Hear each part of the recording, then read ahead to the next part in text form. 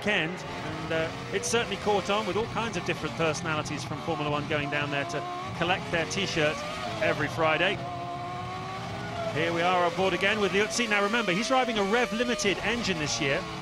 Everybody else is on V8 power, but there was a little loophole for the under-financed teams that they could have a Rev Limited V10 engine.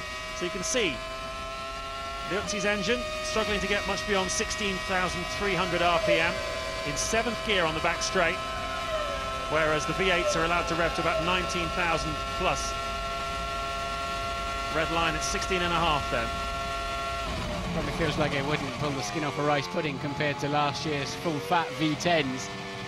But it's still getting a decent turn of speed down the pit straight there.